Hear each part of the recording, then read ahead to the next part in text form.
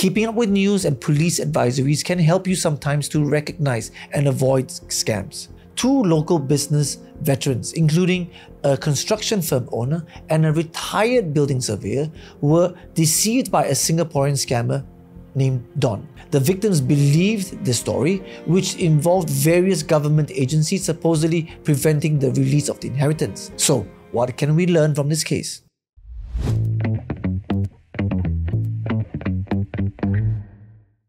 Inheritance scams have been around for many years, yet people still fall victim to these schemes.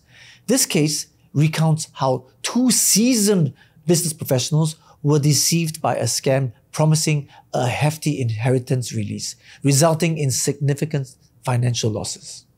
Here's how the scam worked. Two local business veterans, including a construction firm owner and a retired building surveyor, were deceived by a Singaporean scammer named Don. Don claimed that an inheritance of over $60 million could be released after paying $2 million in terms of fees. The victims believed the story, which involved various government agencies supposedly preventing the release of the inheritance. The construction firm owner borrowed money from his former business partner, the retired building surveyor, who lent $2.6 million in hopes of a $1 million interest return and a potential consultant position. Don was eventually jailed for 7 years in 2016 for cheating, having used the scammed money to pay off debts and to live lavishly.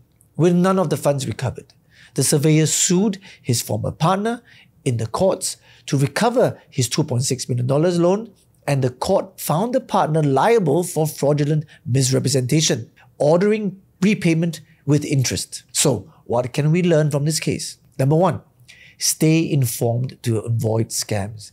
Keeping up with news and police advisories can help you sometimes to recognize and avoid scams. Knowing the legal procedures for inheritance disputes and money release can also prevent you from falling for fraudulent claims. Number two, be wary of lucrative deals. Question deals offering exorbitant returns. Genuine financial needs usually lead people to banks or relatives, not strangers.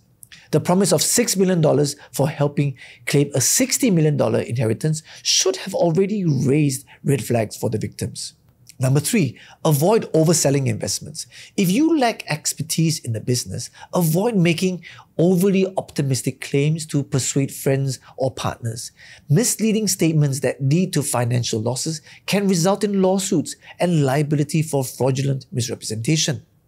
Number four, recognize the warning signs. Paying large sums to release funds is illogical. Always verify such claims with legal and financial advisors. Claims involving high-level government approvals or secretive processes are usually fraudulent. This case serves as a stark reminder that scams continue to evolve, and vigilance is key to protecting ourselves from financial fraud. By staying informed, questioning too good to be true deals, and being honest in business dealings, you can safeguard yourself from falling prey to such deceptions. If you found this helpful, follow and subscribe to our channel for more legal things.